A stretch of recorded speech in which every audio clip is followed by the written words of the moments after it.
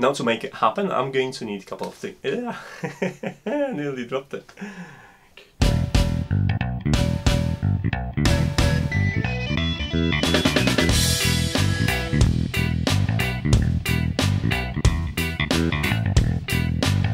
Hi, I'm Marta and this is NotEnoughTECH.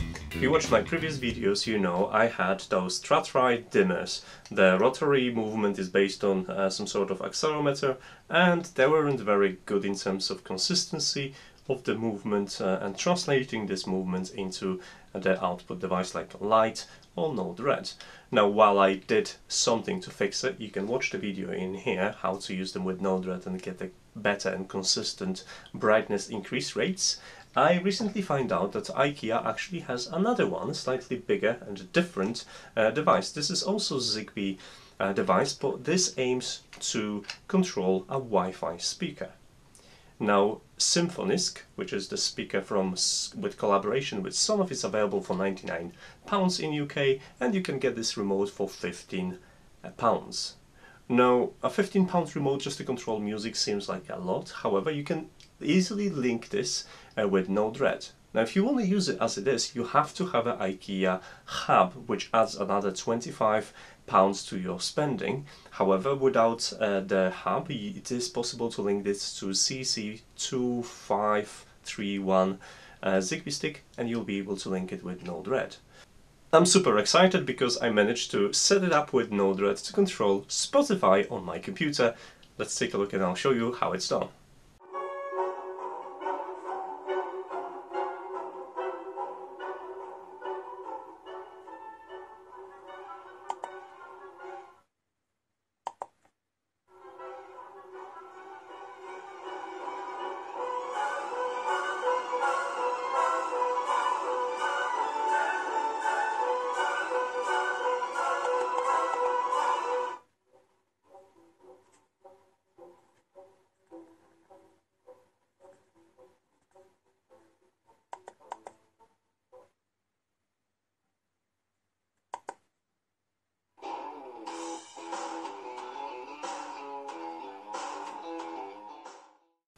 So how does it work? Commands input from this Symfonisk remote are being sent to NodeRED via a CC2531 Zigbee stick. And now that's obviously is being handled by NodeRED and sent back to my computer equipped with auto remote. I can send the HTTP post and trigger auto remote through Chrome browser and redirecting this to Event Ghost. So obviously I'm going to use Event Ghost. Now initially I wanted to control the default Windows app, which is Groove.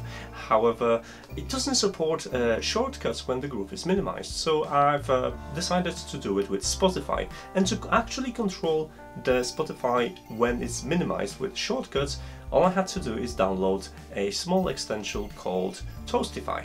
Now this is a very small extension. Just load it on your computer and it's gonna reside in the background and it will do two things.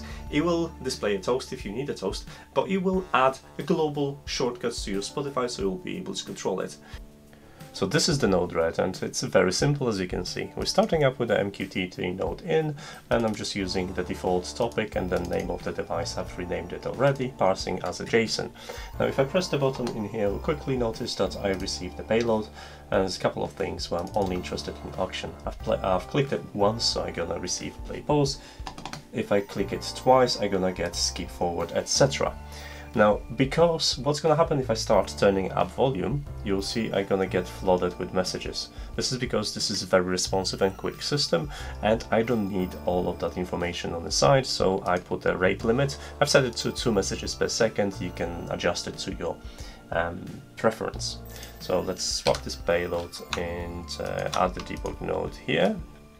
So we wouldn't get flooded, I delete this and redeploy it. So when I press this, I'm sending an auto remote message, and sending auto remote, if you have a Chrome installed, this is here in the corner, you will be able to send that to your Event Ghost. Now what we have to do, I'm just going to set the command, which is the name Spotify plus the actual action that is triggered by the remote. Now then I'm using a credential systems to get that global AR desktop key.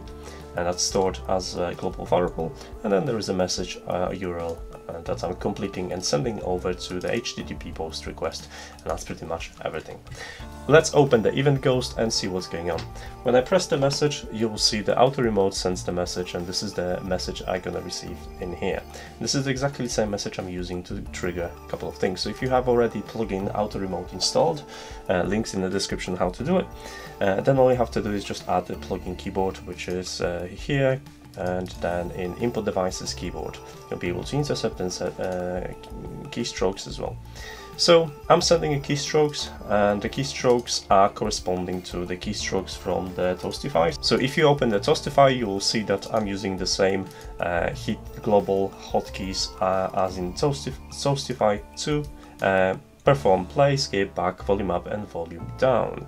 Now the only thing that is worth noting, if you open this, I'm also choosing a volume control mode, volume mixer, Spotify only rather than global, and I've got increment set by to 10, so all I have to do is just wait 5 seconds or turn the volume for 5 seconds to reach entire volume, and the resolution is quite decent. Obviously, this is not the only use for Symfonisk Remote. You can control different apps if you want. You can set up different set of controls as well. You can use it as a zoom, etc. Or you can change the use case altogether, because essentially this is a button with 3 different settings and a rotary encoder with rotation left and right, which you can map to anything you want. So it's quite possible you could set it up with a light and control hue, saturation and brightness at the same time with a single device. So let me know, what would you like to use it, and if you think that £15 price for it, it's worth it. If you're interested in any tutorial files, obviously head to the article linked in the description of this video, and you'll find all the details there. As for now guys, thanks so much for watching. I do not have a posting schedule, so if you want to get the latest news or latest posts and articles, do follow me on social media and you'll get a notification. Obviously you know how YouTube works, so I don't have to teach you that. As for now, thanks so much for watching, and I'll see you in the next video. Take care. Bye!